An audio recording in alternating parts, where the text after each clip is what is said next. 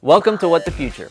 On today's show, China's artificial sun will reportedly be finished by the end of this year, a blind robot learns to go upstairs, and lastly, we take a look at drones that can fly indefinitely thanks to wireless in-flight charging. Let's get into it. According to a spokesperson from the China National Nuclear Corporation, China's artificial sun could be completed by the end of this year. Artificial sun is the nickname for China's HL-2M Tokamak device, designed to mimic the nuclear fusion reactions occurring within stars. The biggest challenge for the HL-2M right now is getting its plasma hot, like really flippin' hot. In November of last year, another one of China's fusion reactors reached an ion temperature of 50 million degrees Celsius. The HL-2M will eventually need to get its ion temperature up to 100 million degrees Celsius, which is about 7 times hotter than the center of the sun. Once the HL-2M is up and running, it could provide valuable insight into some of the other fusion projects being developed across the globe. One such project is being built right now in the south of France.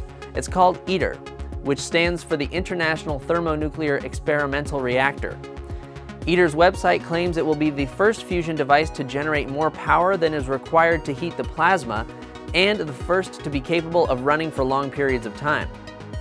This drone footage of the ITER construction site is from last month and shows the immense scale of the project.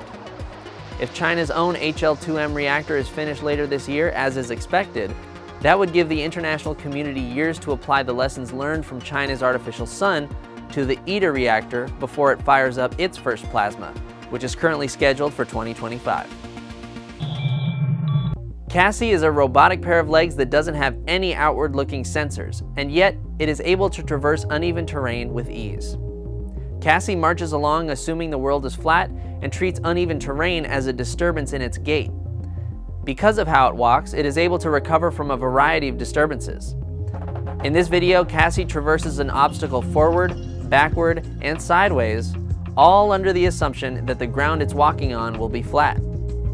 In this video, Cassie walked for nearly an hour over uneven terrain without falling. This is awesome to watch, but Cassie does have its limits, one of which is stairs. To conquer stairs, Cassie had to learn how to plan its footsteps. Instead of marching in place like Cassie used to do, it can now take planned steps. These planned steps help Cassie conquer the stairs in some cases, but what happens when the planned steps are made in error? In this clip, Cassie is told to go up 2 steps when there is only 1. Cassie amazingly keeps its balance despite having improper information. If its planned step isn't properly aimed, Cassie could still take a tumble. Developers say that Cassie will eventually need a pair of outward-looking sensors to know how and when to plan its footsteps.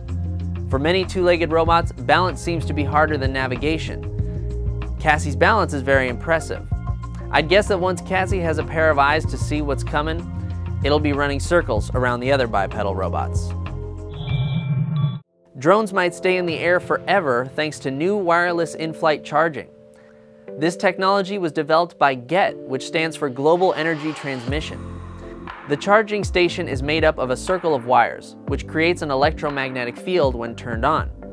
The drone flies through this electromagnetic field, or power cloud, as its developers call it, and special antennas aboard the drone turn that electromagnetic energy into battery power. 8 minutes of charging time translates to about 30 minutes of flight time. The current cost for 1 wireless power station and 2 drones is $120,000.